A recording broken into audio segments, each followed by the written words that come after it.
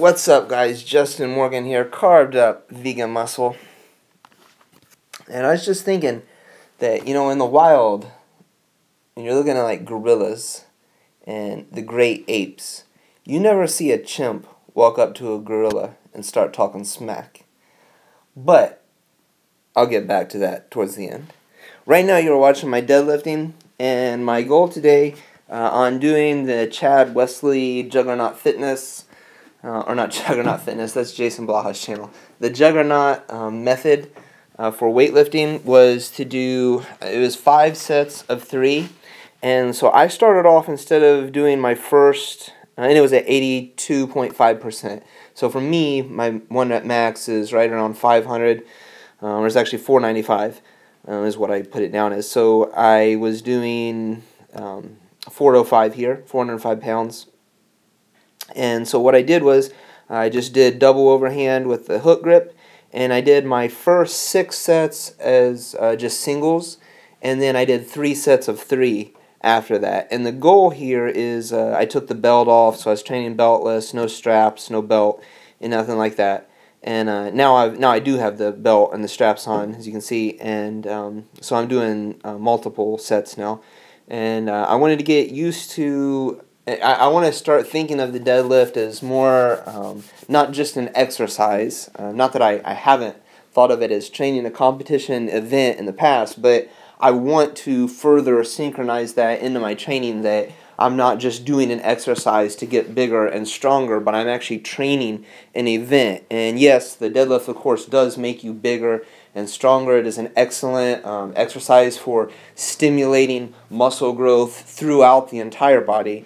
But for me, at least, in terms of training as a power lifter and as a strength athlete and a strongman, I want to think of some of these things more as competitive movements. So I'm training an event that I compete in, and thinking of it more like that than just thinking of it as an exercise.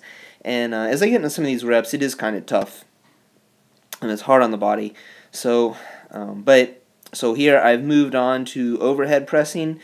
This is not too bad. I think it's 155 pounds on the bar, and nothing real crazy here. I just wanted to film the entire session so you guys kind of see what I do. I'm doing 5 sets of 3. You can kind of see me sitting it down and then taking it back off. I think I'm given, on this one, I'm given about 3 minutes of rest in between sets. So last week, when the percentage was lower, I think I was only doing 75% on my 1 rep max for, I think I did 7 sets of 3. So the volume overall, the sets times reps times weight, was more. I did more overall work. So this week the intensity gets a little bit higher. They call it the intensification phase. And last week I only gave 60 seconds of rest in between each set, so not a lot of rest and just kind of do it in it. I was thinking of that more like conditioning, so I'm conditioning myself for powerlifting, for strongman.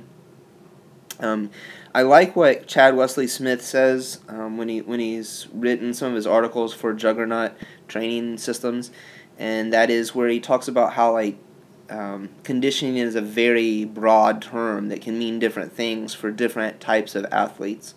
But for somebody that's competing strongman and powerlifting, I think it's pretty smart to try and condition yourself in some way,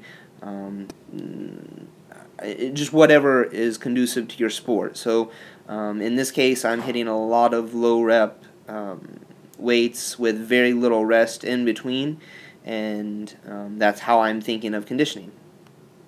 But to move on, now you can see I'm doing front squats. I wanted to do front squats because the volume really isn't very high on some of like the deadlifts and things that I do. I mean it is kind of a lot for the deadlift considering how taxing an exercise it can be, but it's not in terms of my overall stimulus for muscle growth. And so I kind of want to train the deadlift at sub-maximal intensities. I like that. I like that whole idea. I like the whole idea of this program, the way the Juggernaut method, the percentages and the phases go. It's just, I think it's really smart and well put together. So I'm adding in some front squats here, pretty light. I think this is 205 pounds. and you know, that's not a lot for me. That's fairly lightweight. So this is again keeping with, I'm just creating extra volume, extra work. And it is something that I want to keep in somehow, the front squat, because it is good for carrying over to strongman training, and it carries over, you know, to the power lifts as well, for squatting and for deadlifting, in terms of your ability to grow muscle and be stronger in those events. But I'm really thinking of like the stones. When I'm doing like Atlas stone training, so the very first part of an Atlas stone, when you lift it off the ground, is kind of like a Romanian deadlift or a stiff leg deadlift, and then you sit it in your lap and you go to lift it up, and it's a lot like a front squat, and then as you get it up, it becomes almost like a power clean, because you're like thrusting, you're getting triple extension, you're thrusting your hips into the air, so it's like you're cleaning the weight from there. So there's a lot going on in stone loading, or working with the Atlas stones. So I'm finishing that up, and this is really just to get some additional workload in. And the next thing that I do is, I didn't really feel like doing pull-ups today, so I did some of these curls. And you can see on my neck there, shoulders, where I had the bar from the front squats. But I think that training the biceps is a really good idea for a strongman. And I think that training the biceps, the best way to do it is to do like rows and pull-ups. But being that I had already done a lot of deadlifting, and I had already been doing the front squats, which isn't quite as taxing on your lats or your back, but it still is some added stress there.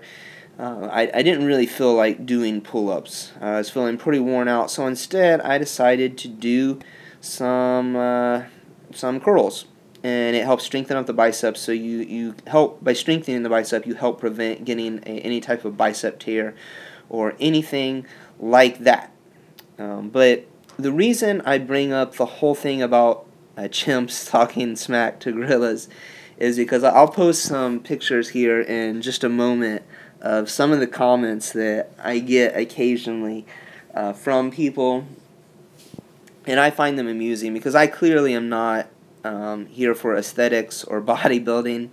I'm not really interested in that kind of thing. It's just not where my interest lies, I guess. I mean, I do want to look good. I want to look aesthetic, but the thing is that I actually kind of think that I do look pretty good. I do look aesthetic in a way, in the way that I view as you know, looking good. So, you know, if I were to be like really frail looking, or to look like an endurance athlete, like you see many people that look, then that would be, I would feel, you know, not bad about that. I wouldn't feel bad about myself, but that would not be what I wanted.